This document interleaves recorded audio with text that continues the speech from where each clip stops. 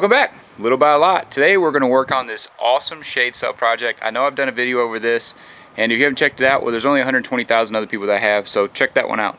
But I'm going to upgrade it here. I'm going to put a lot more support into it, and I'm going to try different triangle shaped shade cells versus the rectangle that I had before.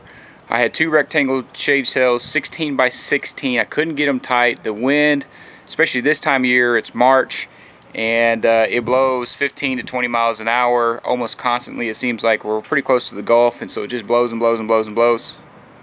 And so it just really didn't work out for me. We had a big storm come in, kind of a freak storm came in, blew 60 miles an hour, dumped a bunch of rain, and it filled up that shade cell and just popped. Well, it broke the shade cell, and also it pulled out, I had a bracket, well, I had one of those screw-in O-ring deals in there, about 12 inches long, and it pulled the thing out and shot it about 40 feet. So I want this to work, so I'm trying different things. I'm going to support the heck out of this thing, and I'm going to put 4 triangle shapes. They're 16 by 16 by 22 foot, something like that. So I'm standing by one of my posts here. This is just a regular 4x4 post, and what I've done is I've installed it up into the rafters up there.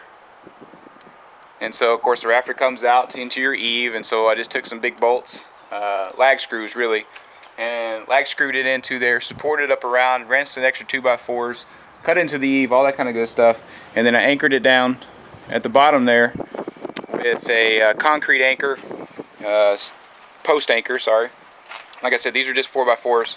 This is really more for more support for the braces that come across. I could have run them into, well, this is the easiest way I think it should have been done.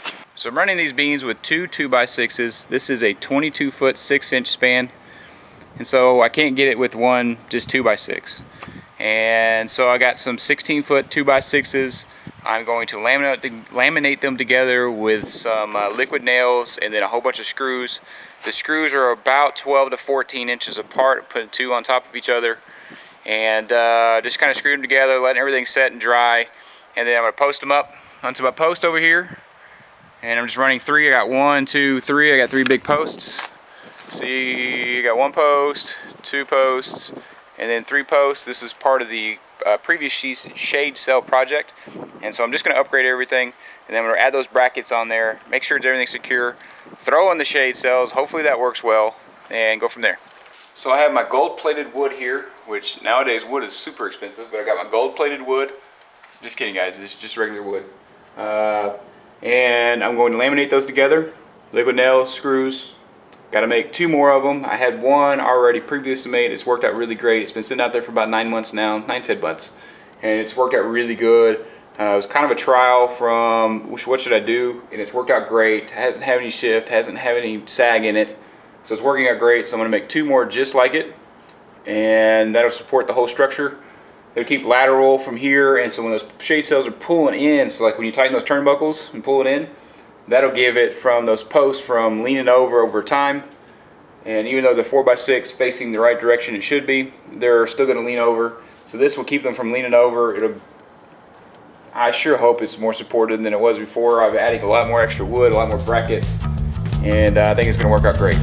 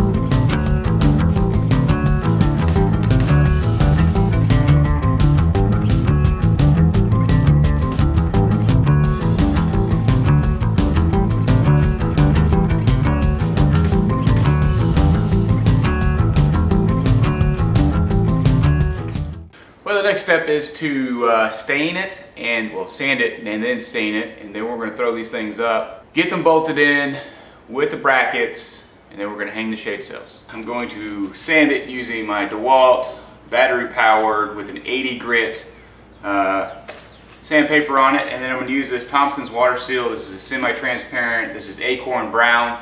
It matches the rest of the patio build that we're doing, and it seems to last pretty good. It's been up for about a year, and you can tell it's weathered a little bit, but the stain still looks good, and it seems to be helping the wood out. Obviously, this is just a protector for that. And so anyways, sand and stain. Here we go.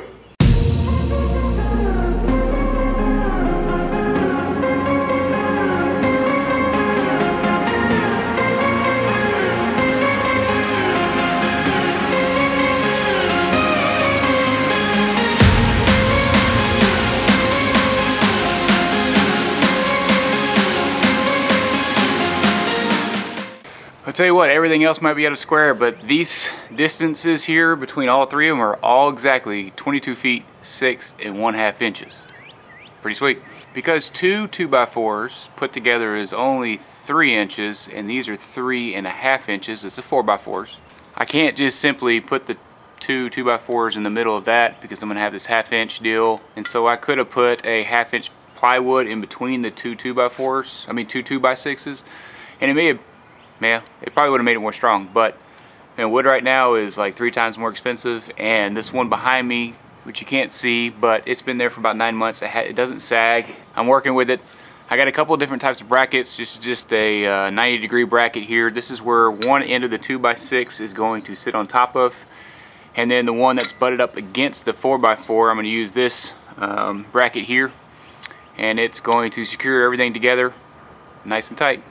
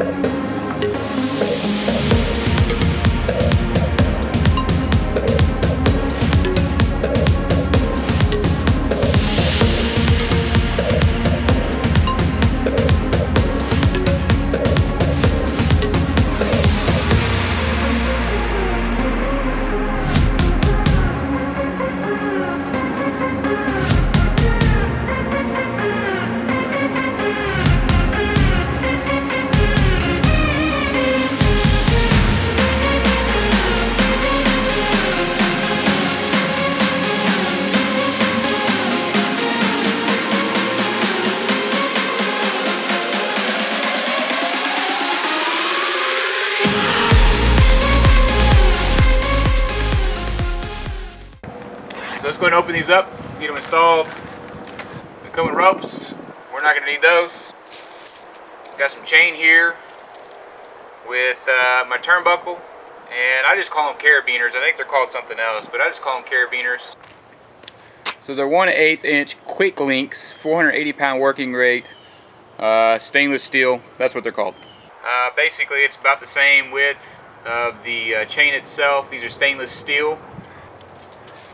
Hook it around your chain, hook it around the hook of the shade sail, like so. Tighten it up. Hook this to your turnbuckle. Put it in your lag hooks. Tighten them up. Fix your chain to whatever length you need it to, and just tighten them up when you get up there, and that's pretty much about it.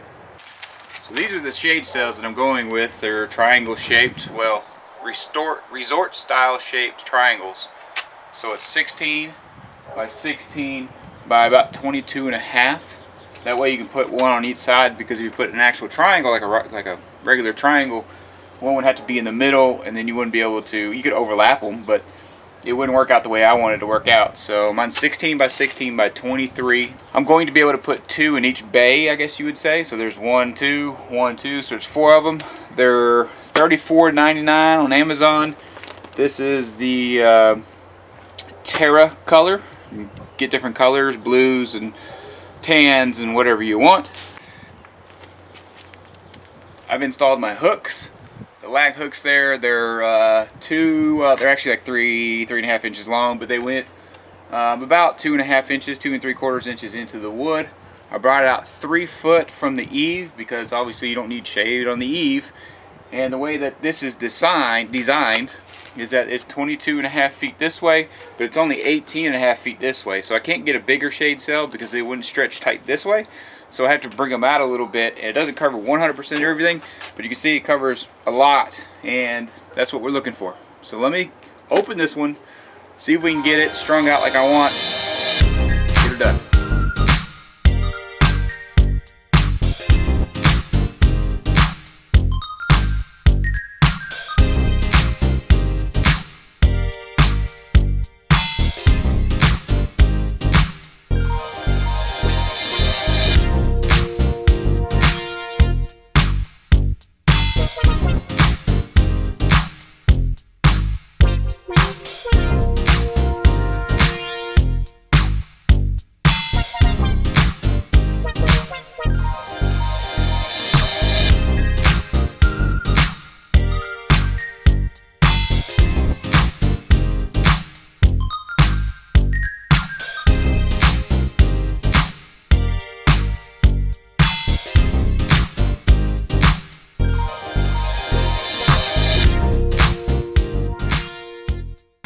Well, if you made it this far in the video, smash that subscribe button, comment on the video, give it a thumbs up or a thumbs down, whatever you want. It's free either way. Subscribe is free, commenting is free, everything is free with YouTube, right? It's done. I love it. I think it's gonna rain tonight, so I'm gonna show you guys how permeable these sails are, or shade sails are. It rained the other day, it drizzled through them, was just fine. This project's done. I've been wanting to do it for, well, basically since the old shade sail got demolished in the storm. If you haven't seen that video, I got a couple of videos out of the first attempt at shade sail, and then my second, well, the failure of that one. This is my second attempt. I think this is gonna last a lot longer. I'm excited, guys. I can't wait for really the springtime, the 80 degree, 90 degree, and 100 degree weather, so I can put some shade on here. We're gonna put our pool out here again. Gonna love it. Till next time, guys. See you on the next one.